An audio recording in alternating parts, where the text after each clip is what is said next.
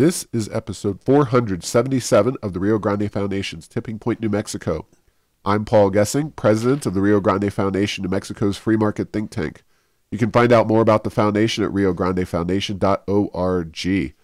I am very pleased to be joined this week by Hal Stratton. Hal is many things, and we're going to talk about a lot of them, but among those things, he is a co-founder of the Rio Grande Foundation, and he was the chair of the Consumer Product Safety Administration up in Washington, D.C. Welcome to Tipping Point, New Mexico.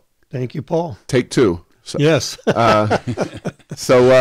We had some obstacles, let's just say this. We'll leave that for the for your imagination as we arrive to this particular episode. But I really appreciate you coming on, Hal, and not just taking a trip down memory lane. Though we're going to do that, but also looking at the way the Consumer Product Safety Administration kind of burst into Americans' minds over this gas stove issue. But before we get into all of this, let's talk a little bit about your personal history in New Mexico and New Mexico politics.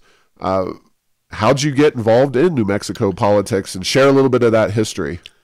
Well, I moved to New Mexico in like the mid-'70s and started working for a small law firm.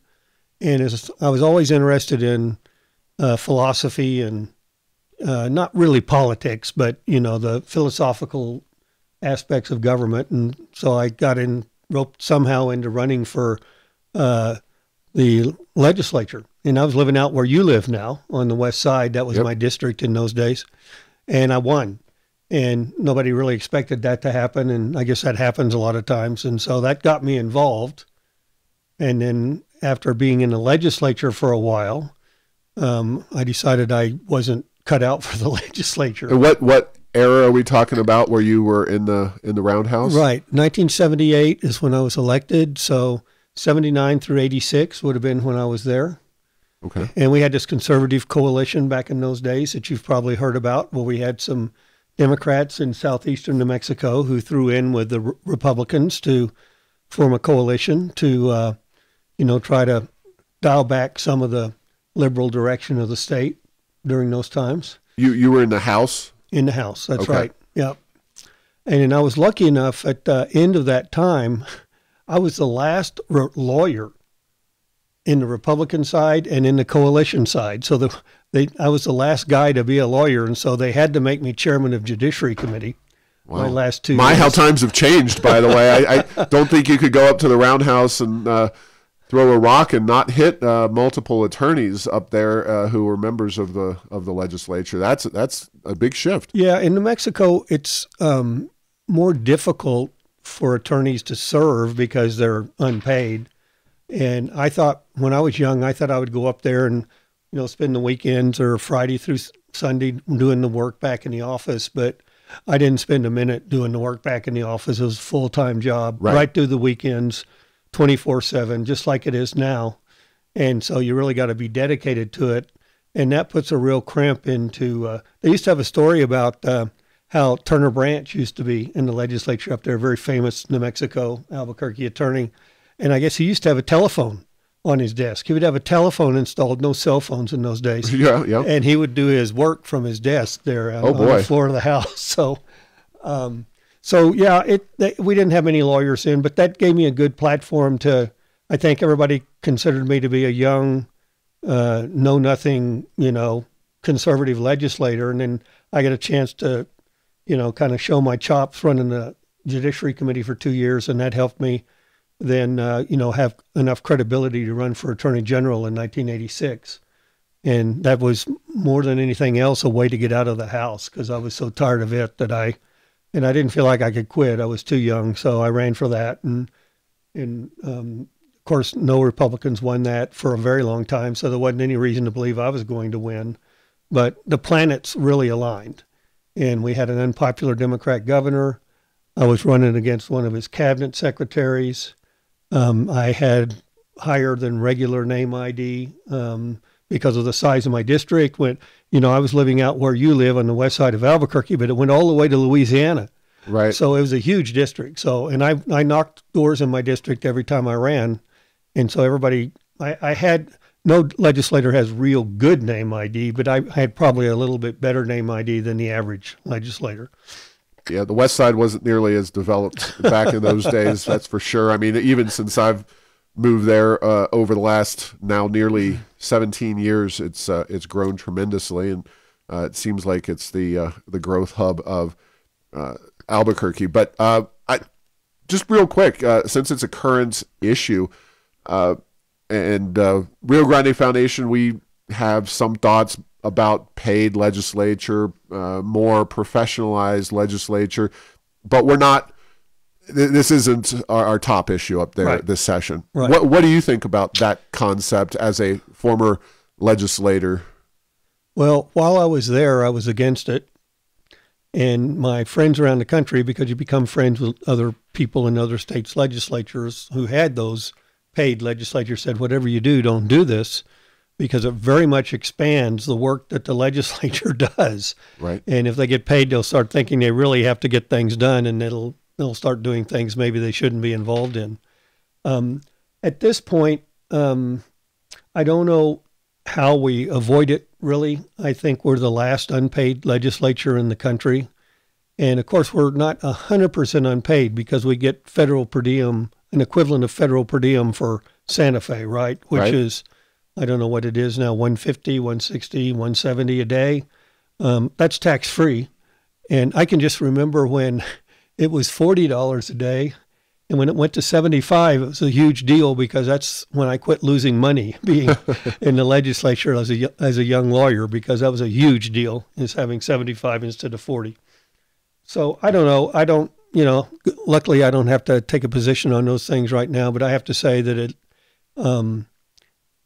things move in that direction. And when you're the last outlier on that, it's probably going to be difficult to maintain that status, I would think. And you were born and raised in Oklahoma, and you're a registered member of the Cherokee Nation. Was that Cherokee have a kind of a higher profile, I guess, than a lot of native tribes? Did that impact your politics or your work in any way, or was it just kind of part of who you were and you moved on? The latter. Yeah. The latter. I don't think during my legislative years that really came up much. Didn't come up much during the AG years either. So I really have not used that for that purpose. In other words, I mean, I use it more so now than I did then, because the firm I'm with, we do a lot of Indian law, and I've become more interested in that than I used to be.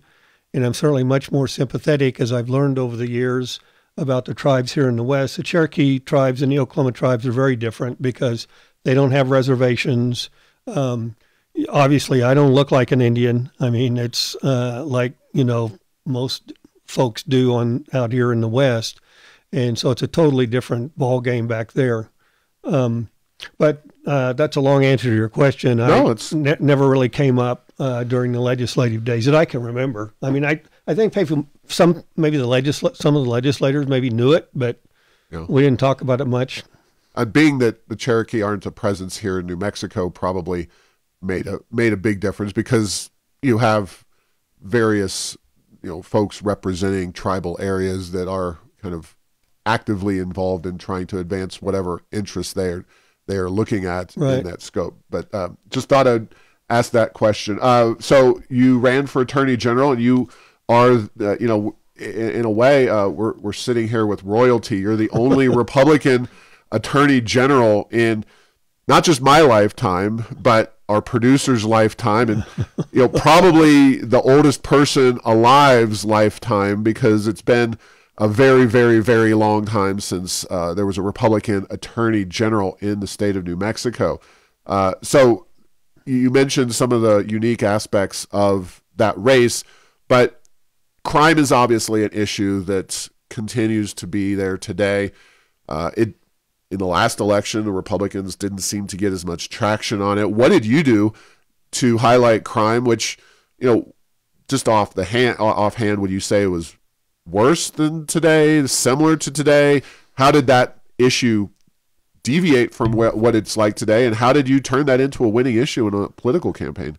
I don't know if it was worse than it is today, but it was a bigger issue. It was just as big an issue in those days as it is now. Okay. I don't know that meant the crime rate was as high then. Sure. What kind of specific, like, what were the issues then?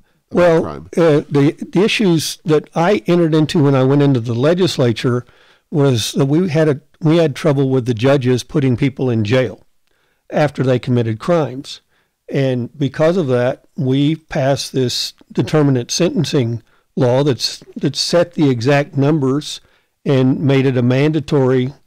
In the legislature. In the legislature. Right. This was before I went to the AG. Right. But I'd done all that stuff, and we did firearm enhancements.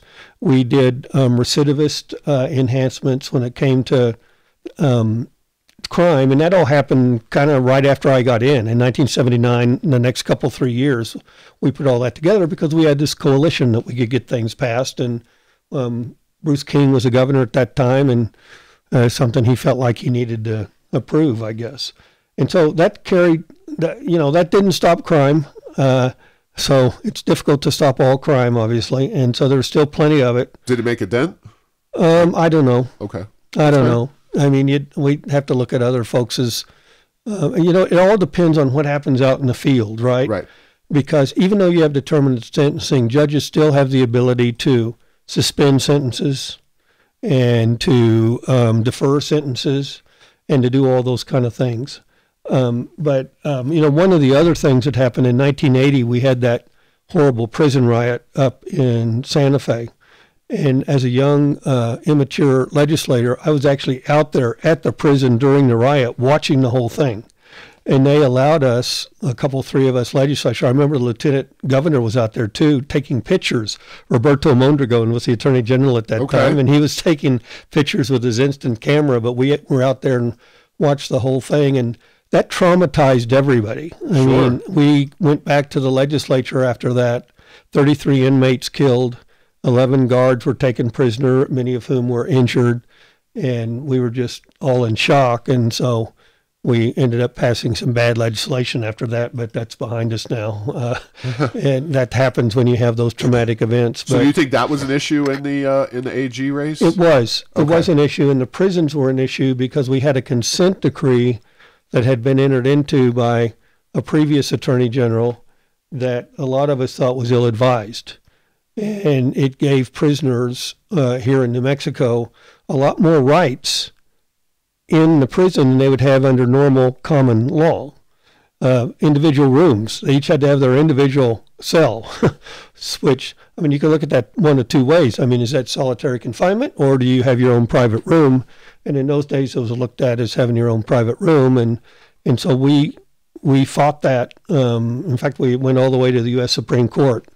And we filed a petition to get that overturned, and the court, by one vote, declined to hear it. So that was a very big issue at the time. And so crime was just, it's ubiquitous, it seems like. And unfortunately, here in New Mexico, although there are other places that have just as much crime as we have, I mean, Chicago and, New York, any of the big cities, right? I mean, you're going to have a lot of crime. But with our size of our city here, we just feel like we have too much of it for who we are and what the size is. And that was the case in those days. Right. And so I decided to run against crime. And the Rick Johnson Agency, which was the leading ad agency here in New Mexico, signed on to help me out. And they put together this ad campaign of Stratton versus crime. So I was running against crime and not really my opponent. In fact, I seldom mentioned my opponent during the whole thing. No negative ads in those days. I put the kibosh on that. I didn't want to go through negatively, because if you do that and you lose, then it seems like you live with it a little bit more than if you'd actually won the race. So I didn't believe in it anyway. So we had big billboards down at I-25 and I-40, which Rick and his company were able to tie up for me. I would have never gotten those without him. Oh. And we had big billboards there, and they were the talk of the town through the campaign and the newspapers, and everybody thought they were notorious and they were famous. I mean, they were both ways. If you didn't like the way they looked, then you thought I was being, too emphasizing crime too much. And if you liked it, then you thought these are great. But they worked. Yeah. And when you put all of those things together, and every single thing had to happen right, because I only won by 690 votes statewide, which is not very many. But just to get to that level, everything had to go exactly right for a Republican to win. So it's 80%, maybe not you're not in control of it. There's got to be a wave, and then you have to do the right things to catch that wave. And most of the time, unfortunately, we Republicans here in New Mexico haven't caught it, and because we haven't necessarily had the tools to do it. But that's how it happened. Well, nobody wants to replicate the prison riots, and I'm not saying that was key to your victory or success, but that's a big seminal event in New Mexico history, and hopefully we never have to go back there. And that doesn't mean that some future Republicans shouldn't win Attorney General. It just means that hopefully they don't have to go that particular direction. We had a great candidate this last year, and, and he had. I believe he's every bit as qualified as I was when I ran, and it's just the votes aren't there. Right. And so it makes it very difficult when you don't have any race you run, you've got to identify enough swing votes historically to win the race. Seldom does anybody come in with a personality and the tools to win a race where you haven't identified a certain number of swing voters in the past. And I guess that happens. I can't come up with one right now, but now we don't seem to have those. Right. So you got reelected as Attorney General? No. Oh, okay. In those days. Oh, that was a one-term deal. We were one term, limited by the Constitution to one term, and at the end of that term, you couldn't run for another state office either. Oh, goodness. So it was, it put you back out on the street, basically. And I was really pleased because a congressional seat came open right in the middle of my Attorney General term that Steve Schiff ran for and won. And I was thrilled that happened because I did not want to run for Congress. And when I left, if there was a congressional seat open, I probably would have been compelled to do that. But I never pictured myself as being in the Congress, and I was glad that Steve Schiff won that and served a very distinguished career there in the House afterwards. Now, so what year were you done at the Attorney General's office? The last day of 1990. So okay. 1991, I was back out on the streets, so to speak. All right. Well, you, over the next decade, worked to co-found the Rio Grande Foundation because we came around in the year 2000. I wasn't involved in the initial startup phase, but talk about your interest in the Rio Grande Foundation and what kind of reasoning you had and how that all got going. Well, when I got out of government in 1991, some of us decided we didn't have a free market think tank in New Mexico, but we needed one because the legislators didn't really have that resource. And so we formed the New Mexico Economic Research Foundation, and we thought we were going to get some help from one of the U.S. senators, and that didn't turn out, and it just kind of languished, and so we didn't do anything with it. And then in the late 90s, a guy by the name of Harry Messenheimer called me out of the blue and asked if I was the head of the New Mexico Economic Research Foundation. And I said, well, I confess, maybe I am, but there's no such thing. And he said, well, why not? He said, why aren't we doing this? We need to do this, and this is something that we ought to put our heads together and do it. Harry was a PhD economist from George Mason University back in Virginia. So he was he was the brains of the organization, basically. And then I came in, I formed it, did the executive director's job and raised the money. We put together a big tax study at that time, talking about how New Mexico was overtaxed, and that's how we got things going. So you got to give Harry some credit there because he's the one that called me up and said, well, you should be doing this. Why aren't you doing it? Well, Harry was the person who I was kind of dealing with when I took over the foundation in March of 2006, which that means that we're close to 17 years since I took the foundation's reins over. But let's dig into that a little more, because so NERF, interesting, as a kid playing with Nerf footballs and whatnot, New Mexico, I guess you could do the NUMERF. But did that transition directly into Rio Grande Foundation, or because the foundation's bylaws and whatnot get started at 2000, right? So that was a totally different organization? Yeah, we started all over because those were 7, 8, 9, 10 years old. Nothing had happened. Got it. And we tried to come up with the right name for the group. I wanted Rio Grande Institute, and that was. Nobody was using it, but it was taken at the Secretary of State, and they wouldn't give it to me because they wanted to shake the people that had it down for taxes. Yeah. And so we had to go Rio Grande Foundation, which, that's worked out pretty well. It's pretty apropos name, I think, here in New Mexico and in Albuquerque. Sure. Now, with the foundation, did you have a specific suite of policy issues that you felt needed to be addressed, or was it just broadly New Mexico wasn't very free market? I mean, we're talking about, so the year 2000, that was during the Johnson administration, he was governor from like 94 to 2002, as I recall. So in some ways, those were pretty good times for New Mexico growing, and a free market guy at the head, the legislature, not so much. Right. And I mean, look, during my whole term in government, and this goes for all government really, I think we're overtaxed. I think we pay too much in taxes, and I think it's better to leave money in people's hands. The government doesn't spend it too wisely. Take it from me. I've been there at the state and federal level, and they're not the most efficient users of our money. And then you just look at New Mexico being 50th in everything. Even when Gary Johnson was governor, I mean, he could only do so much. He did not have the legislature.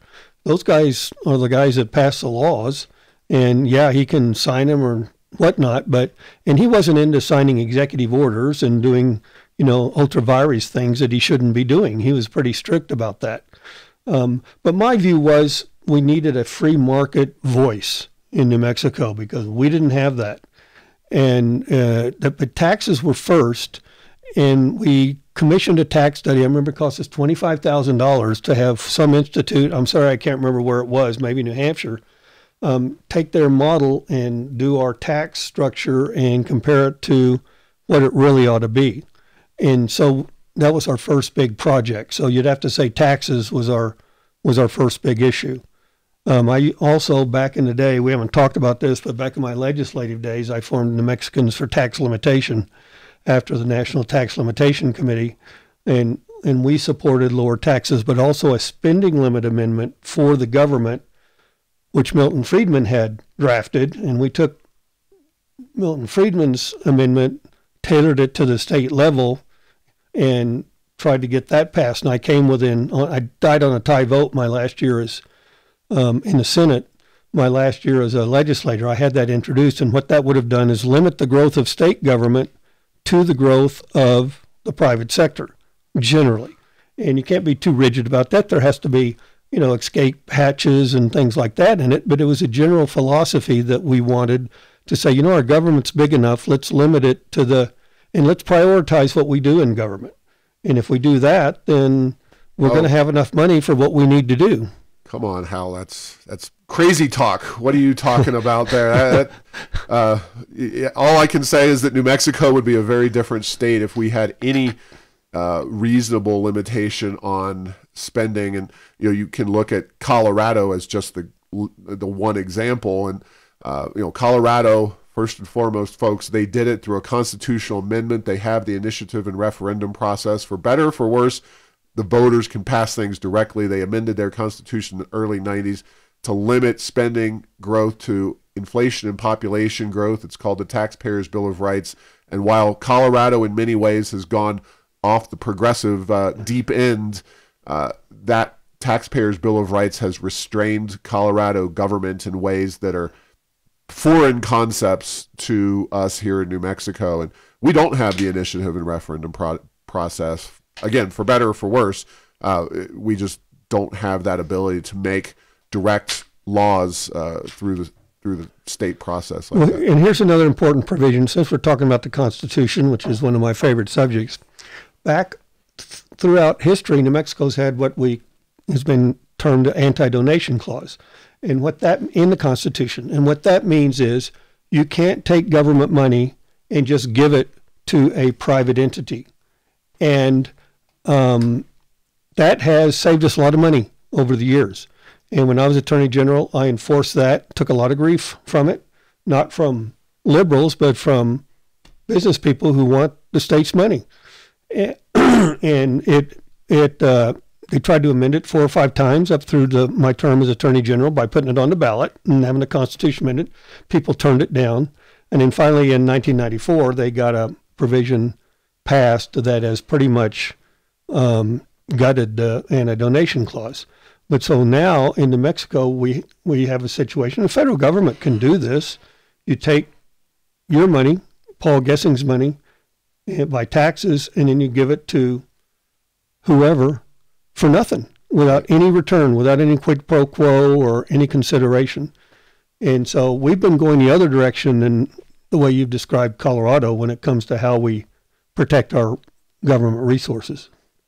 Yeah, and we have a lawsuit that we've recently filed against the city of Albuquerque for donating $250,000 to Planned Parenthood. Now, I would file a lawsuit against them donating our tax dollars to anybody, but this is really, I think, one of the critical things to defend in terms of New Mexico's good public policies that we do have on the books, and that is the anti-donation clause, which, as you said, has been weakened significantly over the decades. But okay, so when I took over the Rio Grande Foundation in 2006, you were out of state. You were in Washington, D.C., because when George W. Bush took over as got elected president in 2000 and was inaugurated in 2001, you were plucked out of New Mexico by the W. Bush administration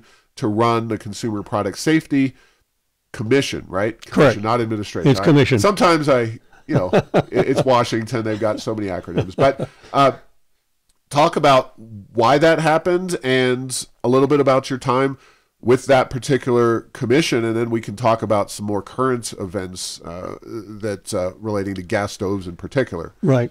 Well, quickly, my friends in D.C. who were in the Reagan administration called up and said, you got to come do something at the federal level. And I felt like I needed to do some type of federal public service.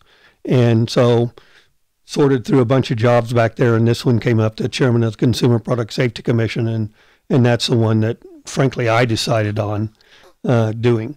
And in my defense, I just have to say, when we started the Rio Grande Foundation, I always said, I'm the right guy to start this and get it going. I'm not the right guy to run it.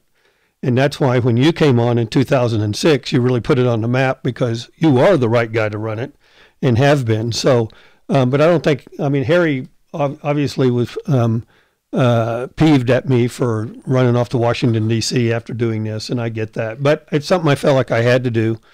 Well, when the president calls you, or whoever called on behalf of the president, right, you kind of, it's something you want to serve your country. So we can spend two of your Tipping Point podcasts on the confirmation process and the selection process someday if you want to, because it was a torturous route getting to that point. And they even had they also had asked me to be the assistant administrator for enforcement at the EPA.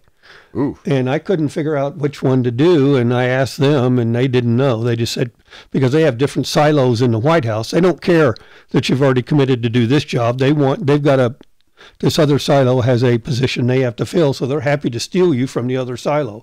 And so I was never been through the process, was confused, but I finally landed on the Consumer Product Safety Commission, because it is an independent commission, assuming you believe in that, assuming you believe in when you look at the unitary executive, if you think there can be one, it is one. So I didn't report to anybody, and that was a good thing, and didn't really have a schedule, didn't have to do a punch a time clock or anything like that. And I ran the agency. That was maybe the most important thing, is it's not just being chairman of the commission, but you actually run the agency that's doing all the work as an executive officer. And so that was important to me too. Were there any particularly interesting or controversial issues that came up when you were at the Consumer Product Safety Commission? Something that specifically remembers that defined your time there? Well, when you said define my time, I have a 2-hour PowerPoint on bizarre things that came up. I don't know if any one of them defined my time, but one of my favorite ones was there was a product called the Rod. And the Rod. And okay. it was put online, being sold online to use to chasten your children. And get them to do the right thing according to biblical passages. Okay. And spare the rod, spoil the child. I believe they've marketed that one before. That's right. And much to my chagrin, that was being sold out of Eufaula, Oklahoma, which is the home of the Selman brothers and also former Congressman J.C. Watt. So I was a little embarrassed by that, and I talked to the folks in the agency, and I said, "So what about this? I think this is doesn't look too good." And they said, "Yeah, but we're not sure it violates the Consumer Product Safety Act because you use it for a particular purpose and it serves that purpose. And other than that purpose, it's not really unreasonably dangerous." So I'm sitting there thinking, how am I going to deal with this problem? Because I'm not the type that likes to enforce laws that don't exist. And so the way that ended, and I started a law school class at George Mason University on attorneys general, and I use this as an example for the students to try to solve. Should this product be outlawed or should it not under the Consumer Product Safety Act? And we don't have enough time to go into the details. But finally, the people from Eufaula called us and begged us to outlaw it and to publicize that we're outlawing it because they were getting so many death threat calls over this product that it almost ruined their life. And so they took it off the market. It ended up not having to be recalled. But anyway, you ask about one that's memorable. There's a memorable one right there. And, there's plenty others. The CPSC did some studies. There was a famous one about the 5-gallon buckets that they designed that to make them safer. They put a hole in them. And we always wondered, well, how does a bucket with a hole serve the purpose? And I guess they had some kind of rigmarole. You don't find them now because it didn't work. And so there's a lot of different examples of lawn darts were a big issue. They were outlawed back in the 70s. And I've done radio shows where people called me up and chewed me out for outlawing lawn darts when it was done, 20 years before I was there. So there's just all kinds of different. Gasoline cans was a big issue. If you have bought a gasoline can lately from Walmart or wherever you buy the hardware store, you'll know that the spouts on them are impossible to use. And that's a CPSC and now federal legislative fix. So, the list goes on. It's all consumer products pretty much. So any consumer product is regulated there by the CPSC. And of course, most recently, one of the commissioners, now, again, you did a good job explaining that you were the chair, not just a commissioner, but a commissioner recently under Biden, Richard Trumka Jr., who that's in itself a potential story because his dad was, of course, the head of the AFL-CIO for decades. But Trumka Jr. Was out. He's the one that kind of started this firestorm about gas stoves. Now, there is no doubt that folks on the left side of the political spectrum do want to ban gas appliances, starting with our own U.S. Senator Martin Heinrich. But when we talked about this, you're a little skeptical as to whether the Consumer Product Safety Commission would be the correct avenue for this, and just talk about how that whole process got started and why gas stoves really probably aren't the purview of the CPSC. Right. Well, it's all the agenda of the climate change movement is what it is. And the CPSC really doesn't deal with that. The CPSC deals with safety. So when you look at a gas stove or you look at any other product, the CPSC is supposed to be determining whether that is a safe an unreasonably dangerous product for the market. And if it's unreasonably dangerous, and it's a little bit more complicated definition than that, then they do have the authority to go in and do recalls, and they can ban products. And a stove is within the jurisdiction of the U.S. Consumer Product, or the U.S. Consumer Product Safety Commission. You got me going toward administration here.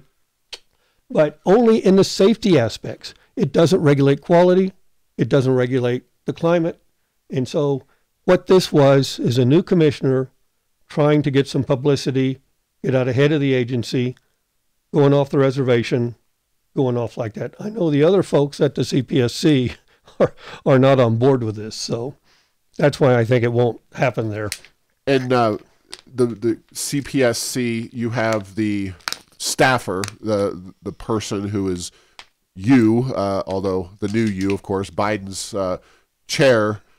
They were not the ones pushing this, but the commissioners, it's fairly typical in Washington for these bodies to be made of some quasi-bipartisan group where the administration in power gets one more vote, which generally is enough to get their policies passed. But what is it, 5 commissioners and one chair? 5 commissioners with a chair, and the party in power usually has the majority of the commissioners, but only by one. You can't have you can't have a super majority. It's got to be 3-2 now. It was 2-1 when I was there. We only had 3 commissioners when I was there. But typically the commissioners, the CPSC is so chairman-centric that if the commissioners start getting off the reservation, they may lose some other access that they have there that the chairman is sharing with them. So it's very rare for them to get off the reservation this far. This never happened when I was there. Because you kept those guys in line. Well, we ran a tight ship, let me put it that way. And maybe we ran it too tight, but we just felt like it was right to have one. We've always thought maybe we need a commissioner, or maybe we need an administrator instead of a commission or a committee to run things. We thought it would be it would reflect the administration more. It would be easier. You could get something done. They're so bureaucratic at the CPSC, and not just because of the people there, but because of their legislation that forms them and controls them. You literally can't get anything done. I mean, I didn't get any regulations passed in 4 years while I was there. So it's almost impossible to get a regulation passed. Most of the regulations at the CPSC are mandated through legislation by Congress. So, but anyway, so Congress tells them that they want to regulate, I don't know, the rod. Gasoline cans. Yeah. And the CPSC salutes and says, okay. And does the CPSC then engage with a scientific process and come up with the regulation, or does Congress just kind of cram down everything?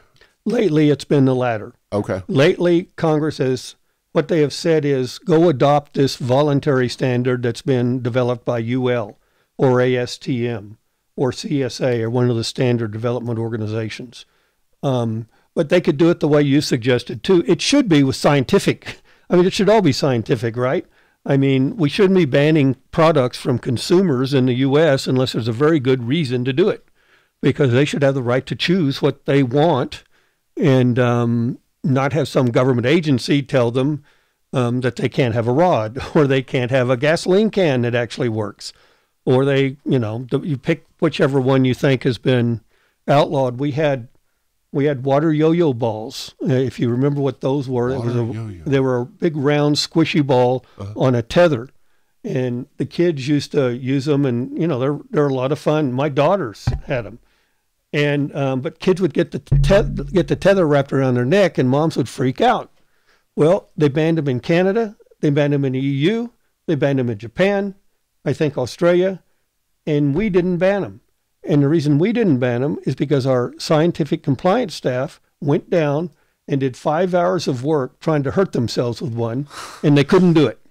And so they came back to me and they said, Mr. Chairman, we have spent 5 hours and we do not think this is unreasonably dangerous. I'm sorry, we don't have the evidence for you to ban this product in the U.S. Well, you didn't even know about the product, right? No. And you don't know about any deaths on the product, and you don't know about any serious injuries on the product. Yet all these other countries were able to ban them because of politics, not because of science. And luckily, we used the science and didn't ban them. And so that's just an example of how we tried to work differently than other jurisdictions. Well, I really appreciate your time and the breadth of your knowledge and information about the history of the Rio Grande Foundation, CPSC, and New Mexico politics. So definitely a fascinating conversation and something I really enjoyed catching up with you, Hal. So thanks for listening to this week's episode. Find all episodes at tippingpointnm.com or at the Rio Grande Foundation's YouTube and Rumble channels. Subscribe to the show at Apple, Stitcher, or have your Google Home play Tipping Point New Mexico. Thanks to Path 3 Marketing for producing this show.